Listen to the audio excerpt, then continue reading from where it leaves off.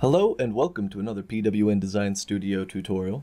In this tutorial, I'm going to break down some of the methods that I use to use real-world data to create visualizations of locations that I really like. It's super easy, doesn't require a whole lot, and everything that I use here can be obtained for free. It's all public domain, everything like that. So the first thing you're going to want to do is go to urs.earthdata.nasa.gov/home and create an Earth Data login account. This is going to be required for the site that I use. If it's not required for a site that you use to gather DEM data, then you don't have to worry about this, but this is going to be a requirement. There are no obligations to this account. It's a safe government account. All you need it is for this one location, this one website we're going to go to, because it's going to pull data from NASA. And all the website does is make it easier to get that information. So once you have your account created and it's verified and everything, you can go ahead and log in. You have to be logged in or else it's not going to work. And then we're going to navigate to this website. And this website is dwtkns.com/SRTM30M. And this site relies on the Earth Data login to gather the files. And the files are just these tiles. If you're not logged in before you come here, it'll still load up the tiles for you, but when you go to download a tile, it'll ask you to log in. So you just skip a step by logging in first and then coming here. So to break down how this tiling system works on this website, I'll explain it to you real quick. It shouldn't take too long and it's super easy. So everything is on a grid. And as you go more west or more east, more north and more south, these numbers right here change. So this tile right here is a part of Utah around the Lake Powell area, which is what I'm using for the example in this tutorial. It is N37W111. That stands for North 37 West 111. If I go to the tile next to it, it'll be North 37 West 110. And so on and so forth as you keep going up, the west value will decrease. And it will decrease all the way until you hit 0, and then it'll start counting in terms of east. So if we were to go here, way over here is 78. We'll go over here. This is now west 03, and now it's east 04. So there is a line at which everything will be considered east, and it's right here on the outside of Valencia in Spain, or up here in London, Greenwich, I believe. I think they do it in the same area as like when UTC time is starting at 0. But in any case, at an eventual spot, everything will be going east. And then it's the same thing with north and south. The more north you get, the higher the number. So this one will be 938. The one above that will be 939. If I can get to it, sometimes this tile is getting in the way. So this will be N39, not 939, but N39. So on and so forth. And then as you decrease in the north values, that number decreases as well. So that's only really important if you're downloading multiple tiles, because in some cases you might want to download more than one tile and stitch them together so you can have a larger area to play with. But for the example in this tutorial, we're only going to be sticking with one tile, and it'll be this one right here. When you select a tile, as you can see, it turns yellow. You probably already guessed that. That just means you have it selected. When it's downloaded, it turns green. And it'll stay green until you refresh the website. And that's just to help you know which one you've already downloaded, and you can get the tiles you need that connect to it properly. And you don't lose yourself. So that's pretty nice. All right, so I'm going to go ahead and download this DEM file, and I'm just going to save it to my desktop. And it's going to download in a zip folder. We're going to have to unzip it. So here it is right here. Open that up, and I'll just drag this out. Now this is not a regular height file, which is why we're going to need 2 programs to continue moving forward. We're going to need either MicroDEM or Global Mapper. MicroDEM is free. It's a little older of a program, but it works just fine in getting height data. Global Mapper is a premium product. It's really good. I like it a lot, but it does cost money. But I do recommend people to get both of them and learn both of them. but if you want to follow along, you can at least do so for free without any kind of premium product. I'll be showing you how to do both of them, or how to get height data from both of these programs, but I'm going to actually start with MicroDEM first. So once we have our file downloaded and extracted from its zip folder, we're going to go ahead and open up MicroDEM. And in MicroDEM, there's not a whole lot to this program. I mean, there is a lot to this program, but not for the purposes that we're going to use it for. So let's go ahead and go to File and Open. And if you downloaded multiple tiles, you're going to have to use the Open and Merge DEMs grid option. But if you only downloaded one file and you're only importing one file, you can just do the Open DEM grid. And then just find the file that you downloaded. In this case, it'll be this one. And then after it's loaded in, it'll give us a representation of what we had downloaded. And this is accurate.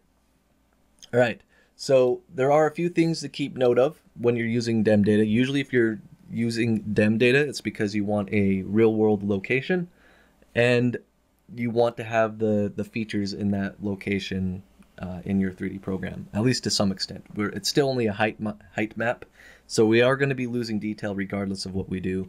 But in another 3D modeling program, you could probably put in some, rock features and stuff like that. Your normal workflow. So this is what we downloaded, and what I'm going to do is I'm going to measure the width and length of this, and it'll give me the values in meters and kilometers. That's how MicroDEM is set up by default. And if you look in the bottom over here of the program, in this area, it'll give you your cursor location and the elevation in your Z, which is your elevation as you move it around.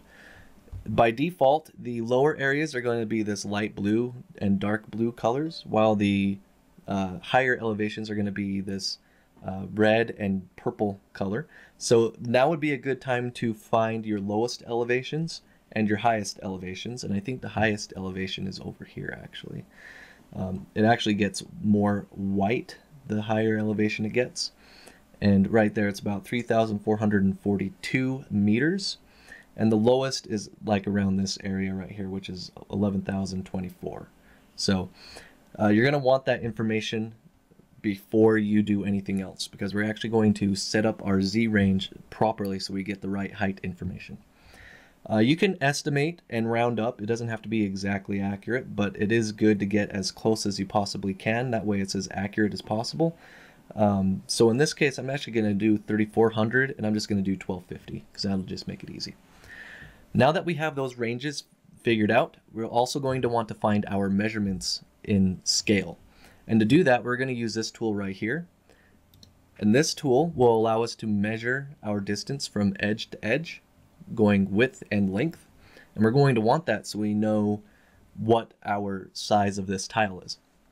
And now, just from experience, most of the places, or at least most of the tiles that I get in the United States, have been 88 kilometers wide by 110 long. So we'll just verify that real quick by double clicking, and then we'll just move our mouse over here, and if you look down in this area right here, it'll give us our length measurement or a width measurement. So it's about 88.2 kilometers. So pretty close. It's a little bit wider than 88 kilometers, but not by much. And we can choose to save that if we wanted. In this case, I'm not going to. It gives you the length in miles too, which is nice. But I work in meters and kilometers more, so I'm just going to keep it with that. And now we're going to do it again. So we're going to do it this way.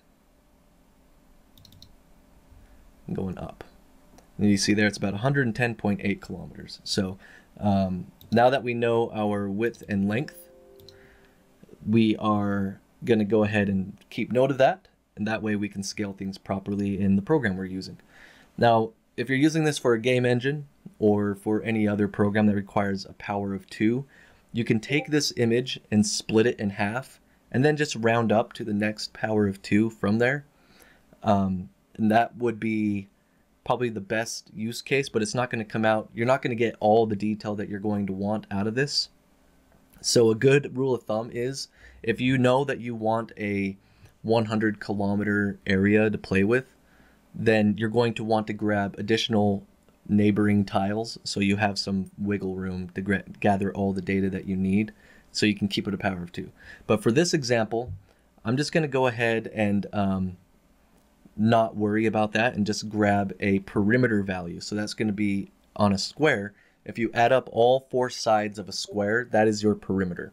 The perimeter is going to be 200 kilometers. So that's 50 plus 50 plus 50 plus 50. That will equal 200.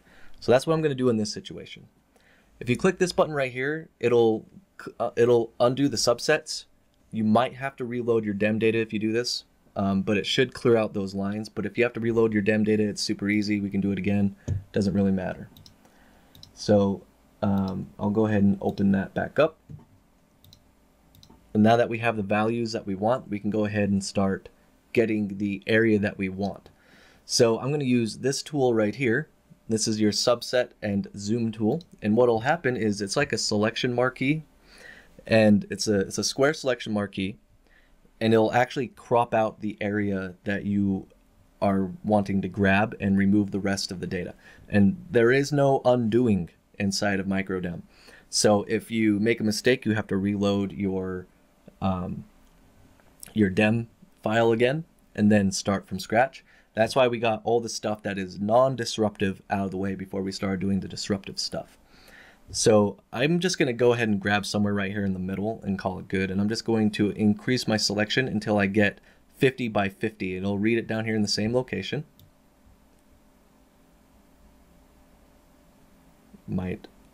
Yeah, right. I might have to go a little lower.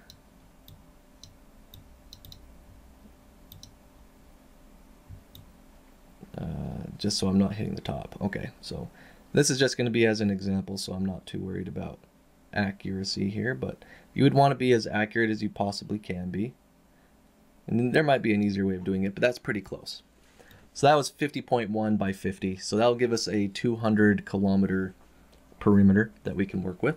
And it's still a pretty large area to play with as well. All right, so after we have found the area that we want, we're going to go ahead and convert this to the proper Z range as well as our height map. So let's go ahead and do that. To do that, you're going to right click your image, go to display parameter, elevation, and then from here we're going to set our Z range. Now remember, the Z range is the values that we found before we did anything else. It's going to do its best to approximate what the values are, and it's pretty close a lot of the time, but it's not super accurate. Or not totally accurate, I should say. It's super accurate, but not totally accurate. So in this case, I'm just going to choose 3500 because that's the value that I chose to have. And I'm going to do 1250 here because, again, that was close enough to the lower elevations. I'm going to hit OK. And the lower elevations in this case actually doesn't really matter that much because if you're using Gaea, it doesn't actually go into 0 bounds or negative bounds, so having a negative value there doesn't really change much, but it does give you a more accurate height map. After that, if it sits here and spins for a long time, just ignore that and select grayscale, and then go ahead and hit OK. And now that converted it into a grayscale image that we can use for a height map.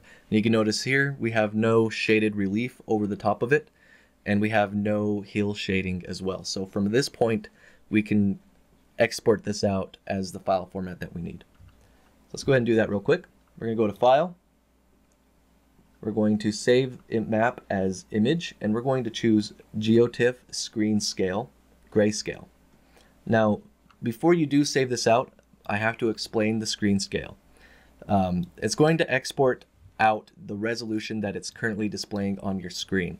So if you want to get as much detail as you possibly can, or at least the highest resolution height map out that you can get, you're going to want to increase the zoom factor here. 100% works in most cases and actually is a lot easier to use because you can clean up the stepping that you're inevitably going to get inside of your image. So I recommend just going to 100, but if you wanted to try out 200, you most definitely could. Just know that if you go to 200, it will probably be a little more blurry and you'll have a lot more stepping, which is that banding that occurs in elevation data that is low bit. So I'm going to go ahead and stick with 100, and now I'll go to File, Save Map as Image, and I'm going to export it out as a GeoTIFF grayscale. And from here we'll just name it something. I'm going to name it Test and save it to my desktop. There we go. Okay, now from here we can go ahead and import it into Gaea.